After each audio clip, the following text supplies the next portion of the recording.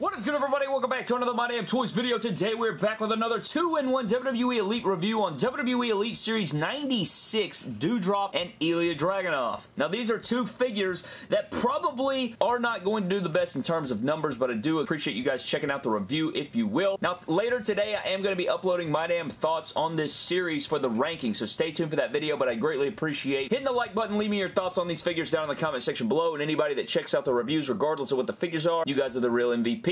Now getting into these figures, not the most excited for either of them to be honest with you, but I love action figures, so these could shock me. Who knows? You know, we're gonna have to find out together here, but never been really a big fan of Doudrop, never been a huge fan of Dragonov. I think he can go in the ring, I just have never been a personal fan, you know, like I'm not a LeBron James fan, but I can acknowledge that he's good at basketball, you know what I mean? Regardless, here's the two front viewing windows of the figures. You got Doudrop here, you got Dragonov over here, you got the front viewing windows right there. Both of them looking pretty decent. I feel like her head sculpt's definitely better than his. I'm not a fan of this head sculpt, which we'll have to come to find out at the end there, but the big WWE logo on the side, you got images of both talents there, looking like Draco Malfoy over here. On the back, you do have Dragonov and you do have Doudrop. You have their bio reads. If you want to read Doudrop's, you can pause it now, and then if you'd like to read Ilja's, you can pause it now. Rest of the figures in the wave that we already reviewed, so definitely go check out the other figures in the set, but Doudrop, Ilja Dragunov's names on the side, Series 96, and that wraps it up for our packaging. If you guys would like to grab these figures, you can do so over at Ringside Collectibles. Use promo code MDTOYS to save yourselves 10% when shopping over there as always. But with all these things being said, man, let's crack these guys out. Find out if they're worth a damn. Are they trash, or are they, you know, maybe they're the best of the best. We'll have to find out today, and we will find out later in the My Damn Thoughts ranking, but let's shut the hell up and get into it, shall we? So here's Ilja Dragunov and Doudrop out of their packaging, spinning round and round as they always do here in the MDT action figure reviews, man. But I'm actually quite enthralled with both of these, posing them around, getting them into their poses, liking what I'm seeing so far. We're going to have to get into it. I think what we might have on our hands is two figures that feel good in the hand, man, which you guys already know. When that's the case, I'm a happy camper. I enjoy the figures when they feel good in the hand. I mean, you want to make a good figure for MDT, you want to make me happy with a figure, make it feel good in the hand, already off to a great start. We'll have to see where they finish up, and of course we are going to be ranking this set today, not in this video, but today. You can find my damn thoughts for WWE Elite Series 96 here on the channel, so definitely go find it after this video so you guys can get all the details of the set and find out the ranking for this set. However, Doudrop and Ilja Dragunov looking pretty good, man, but you guys already know how we do. I'm going to start off with Doudrop's accessories and Doudrop because I think there's not as much going on, so then we'll come back and then we will run through Dragunov as well. So let's get into it, shall we? Alright guys, so getting into Doudrop's accessories, you do get the cloth jacket here, which reminds me a lot of Kushida's jacket from Elite 89. Very similar. It kind of has like a denim-y look, but it's not denim, obviously. It is a stretchy cloth material, which is always fantastic. Fits the figure well, as you guys saw. So, I mean, there's really nothing around it. It is a great cloth accessory. I love cloth accessories. Mattel has been coming at us quality very, very much so lately, for sure, and this is no different. It looks fantastic. They did a good job on it. Fits the figure well. I think it's big enough to even fit some male figures. That's no digs. That's no jokes at all. It's just the facts of it. This jacket you probably could work for other individual talents, so that'll be nice to see, but this is a very quality accessory. Now, as far as the next one is concerned, we do have interchangeable hands. I don't know why I said that like it's a big deal. You get your mic holding hands, which we've seen. It's just your standard woman's, you know, just standard women's hands for interchangeable hands. You got the mic holding hands, or C-grip hands. I just had a giggity thought and I didn't like it. And then you have the fisted hands, which are solid as well. You can just beat the hell out of people, and, you know, I like the women's hands better. They don't ever get loose. They feel really good. I guess because they have the longer pegs, so they don't get loose, but I don't know what it is. But yeah, the Doudrop hands are there, and you move on. Alright guys, so getting into Doudrop herself, starting out with the head sculpt. I think it's a solid head sculpt. I think the likeness is there. Kind of a, you know, just straight face expression. You do get the nice little floral designs in the hair. I don't even know what these are. These hair clips or bows sort of in there, but you get the purple and teal color, which looks really nice. The likeness is good, I think. Hair color is good. I like the hair and the waviness in it. I think it's accurate. You do have the blue and purple singlet going down. You do have your, I mean, this is kind of plain Jane, right? It's just like kind of just painted on diamonds there, but it is there. I believe all this is new sculpt. I don't believe this is anything reused, because Nia Jax had like a bunch of sculpt and like different deals going on, but all this is just flat, which I think is accurate, you know? I don't think it's too, like, I think she just wore flat attires. Now, it doesn't give you the glitter that was actually in the gear, and they also left off her wrist tape for whatever reason, which hurts the figure, I think. So it's kind of plain Jane, honestly, but you do have the stockings painted on there. Men's knee pads pads on there, black lower legs, and then these solid black boots. They actually gave her men's lower legs and boots, which I don't think we've seen on women's figures before, but I think it works out really good, and I like the way these arms articulate. They're actually really nice in the hand. I think this figure is actually very underrated, you know, and I'm not a big Doudrop fan. I'm not going to sit here and act like I'm a big Doudrop fan, but the figure is actually pretty solid as far as articulation. Ab crunch isn't the best, but you do get a nice diaphragm movement here, and the arms are really smooth like butter, and I don't have that Elite 94 Stephanie McMahon shoulder problem. Double jointed arms giving me a little bit of trouble, but it's still better than half of the women's figures Mattel's ever released, so I mean that's just a standalone good thing there. But yeah, I mean the figure feels good in hands. It's a nice solid piece. I feel like it could beat the hell out of some people. Not gonna give her, you know, she's not Ultimate Edition Ronda Rousey, but she'll get the job done. But let's get into some Doudrop figure comparisons. So for your Doudrop figure comparisons, guys, here is Bayley, you have Nyla Rose, and you have Shotzi. As you guys can see, the Nyla Rose figure is still pretty big. I don't think that Jazzwares and Mattel are the same like size anymore, honestly. I think that Jazzwares is a bit bigger, as you guys can see, but I couldn't find my Nia Jax figure for whatever reason, but I imagine it's very, very similar. Like, it does look similar off the cuff. Since she got cut, I don't know what I did with the figure. You know, she's not on the shelf no more. I can't find it. You know, I hate to see it. Kind of, not really.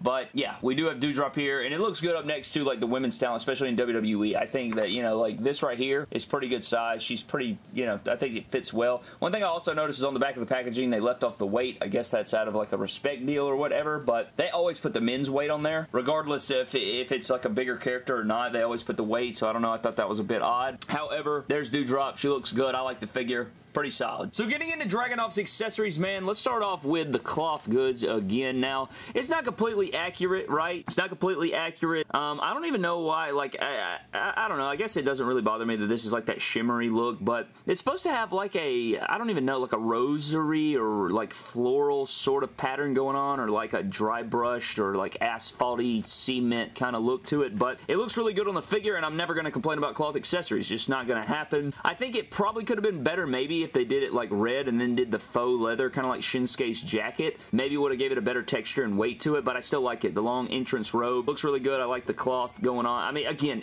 I'm just not going to complain about it, man. I mean, I'm not nitpicking it. I'm literally just saying if they could have upgraded it in any way, that would probably be the way to do it, but this is fantastic. Looks good on the figure. It's cloth. It's not going to stain. I mean, I could just do wonders about it. I could do flips about it. You know what I'm saying? This is beautiful. This is what we like to see. This is the quality goods. This may be the best accessory in the set. We'll have to see on My Damn Thoughts, but this is excellent. Speaking of which, it's probably posted the same day as this, so definitely go check that out. We also get a UK Championship, probably the third time we've seen this, maybe the second, but, you know, we don't get this too often, but it looks really good. I don't feel like it's as clean as it's been in the past, but it is a beautiful looking championship. Some would say probably the best championship in all of WWE, so that is a good thing, but you do get the UK Championship. It looks good, fits the figure well again, and I'm glad to have another one of these in the collection, so if you're a belt collector, got to get the Ilja Dragunov figure from Elite Series 96, but this belt looks great. I love Mattel Championships. They look good, no different here. Now, as far as interchangeable hands, you do get your mic holding hands, which make the world go round. You get your he was #1 hands, or pointing hands, or just, you know what I'm saying, like shut the hell up, you don't know what you're saying hands, so these look good there. And last but not least, you do get your throne sitting hands, you know, like sitting like this on the throne, or clasping the hands together, or, you know, you get a lot of different things for this,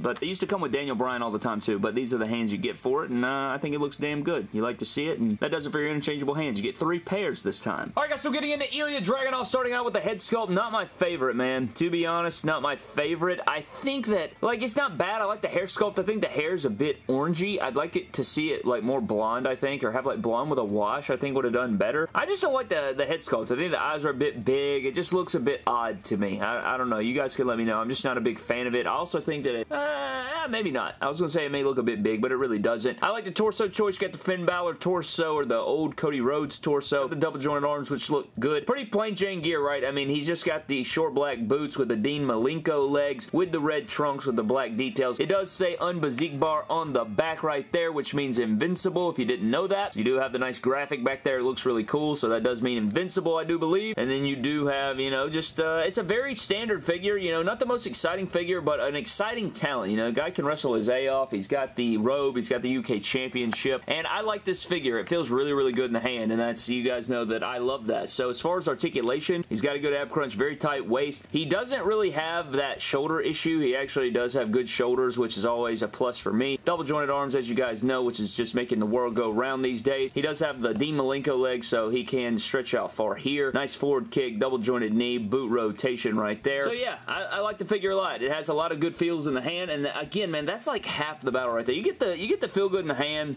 I mean, I can f with it. You know what I mean? As far as figures comparisons go, we don't have a ton to compare, but I figured we could show off the Unrivaled Series 1 Kenny Omega, the Dragonov, and then the custom MDT Trey White figure, which looks handsome. Look at me. I am handsome. But yeah, I like everything going on right here, man. Looks good. Everything's quality. I'm liking the Dragonov figure, and I think he has great accessories. But I think that's pretty much going to wrap up our 2-in-1 WWE Elite Series 96 review on Doudrop and Ilja Dragunov. Had a lot of fun with the review. Again, both figures feel really good in hand. I think these are great representations of both talents, even though I'm not a big fan of the head sculpt on Dragunov. I think we're going to get a better basic down the line or something. We'll head switch it. I just don't see the likeness there for me. But shout out today is going to go to Austin H450, who says, MDT, I love how we keep getting white gears from Mattel and Jazzwares. You should do a video at the end of the year or in the future on every white gear that Mattel and Jazzwares have released, and maybe do a top 10 ranking on your favorites. I like this video idea. You guys can let me know what you think of that down in the comment section below. I think that'd be pretty dope to see a white gear top 10 of both companies, kind of like mix them together, which, you know, just back and forth there. I think that would be awesome. But huge shout out to Austin for the comment. If you guys would like to grab these, you can do so over at Ringside Collectibles. Use promo code MDTOYS to save yourselves 10%. But that's going to do it, man. Stay tuned for My Damn Thoughts. Go watch My Damn Thoughts after this video. I greatly appreciate it. But thank you guys for watching. Subscribe to the channel. I'll see you guys in the next video. Thank you and have a blessed one. You crossed the line.